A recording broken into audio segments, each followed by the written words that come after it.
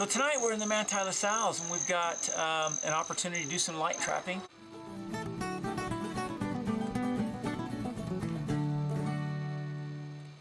Well, here we have a bunch of the equipment that we'll use for run a basic light trap. There's lots of different setups that you can use. I like the simplicity of this. I just get a simple little insect light, and it attracts the insects to this specific light, and we're going to shine it against a white cloth we use to enlarge the light. And you'll see how cool it is when this light reflects off the sheet. And then we'll also use a bucket. So we'll have a bucket that we'll place the light over the top of with some rubbing alcohol on the bottom, and the insects will come to the light and fly right into the bucket and be preserved for us without a lot of effort. We can also pick the insects off the sheet with our forceps and then place them also in a little vial to look at later. This is a really interesting way to sample arthropods, insects that are nocturnal.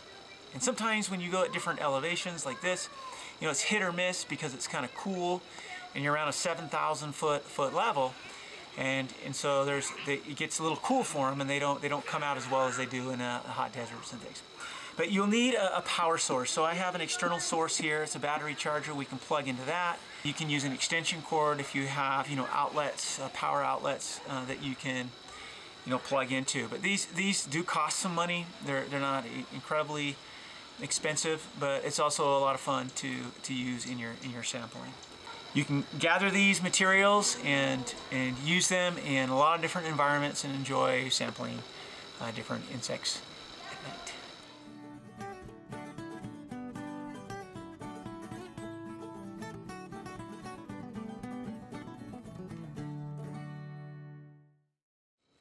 So we got lots of crane flies. We got those local springs that are close by, but a lot of mating crane flies. So this is the time of the year for the mating crane flies.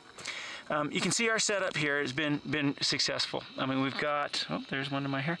We've got our light, our sheet to help enhance the light itself. It reflects that off. And here's a really nice, look at that, there's a Neuroptera, Chrysopidae, it's a Neuroptera. The green lacewing. Here's my caddis fly. I love to catch these up here. It's one of my favorites. It's a wonderful aquatic species that a lot of fish eat and birds enjoy as well. So it's a nice catch, as well as a green lacewing. Always love those. Collected our first, looks like hemipteran that came to the light trap. You could leave this out for hours and just collect, you know, different organisms. It turns out that sometimes during the night, a little later, I end up, you know, getting some larger moths a little later in the evening. But you just let it run, and you can check it in the morning if you'd like, and then put everything in your jars. Then take it back to the class, and we can help you in terms of identification, help you pin. There's a lot of great resources online as well. So there's folds in the sheet, and sometimes little buggers get away. Well, little Hymenopteran. See, we're getting orders fast. There's Homoptera. So, you know, a lot of collections that your teachers and professors will have you do, you know, they'll say collect, you know, 15 orders, 20 orders, 100 families, whatever it is. And a light trapping, you guys can collect a lot of stuff real fast doing a light trap.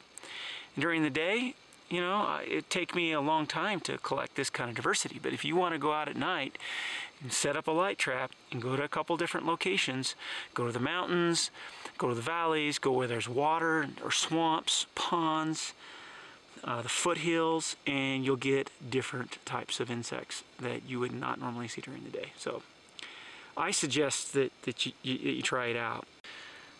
Very cool.